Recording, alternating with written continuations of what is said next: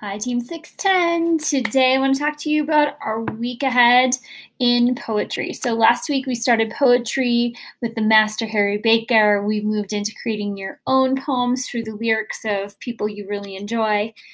Those were all good practices. And then this week we're going to be learning some poetry terms and putting those terms to use by writing lines using those skills. Okay, so of course remember the reading challenge.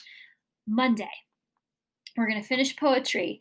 I will go through the assignment with you, so this is going to be brief, but for Monday, you're going to go ahead and open up the poetry performance task document, and you're writing a poem to COVID-19 called Dear COVID.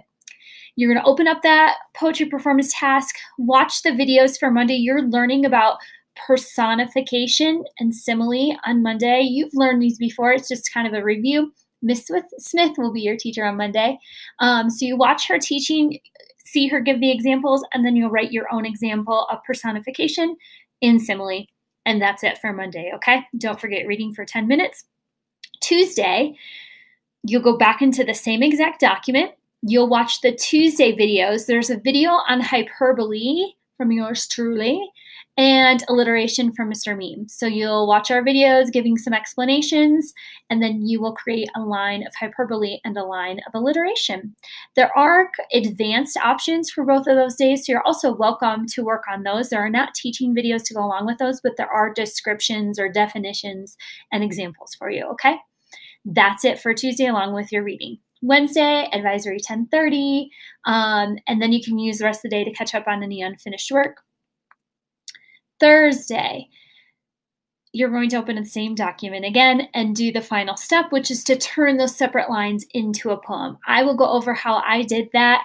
I wrote some lines and then added a little to it to create a poem that felt full to me. Okay, so you watch the teaching video that I'll post in there. You'll complete all of the steps, double check the rubric, turn that bad boy in, read for 10 minutes, okay?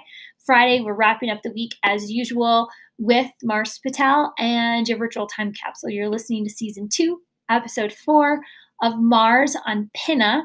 I saw about 30 videos or 30 playlists created on Pinna last Friday.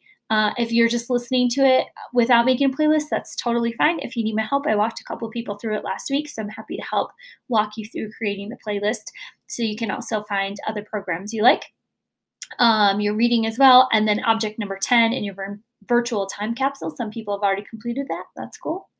And that's it for the week. So I'm looking forward to reading your poetry and checking in with you if anyone needs to pop in to office hours to check in. All right. But otherwise, I hope you've had a lovely Mother's Day. You've done something sweet for your moms. This has been hard for moms for sure, and dads, and that you are enjoying these last moments of sunlight before school starts tomorrow.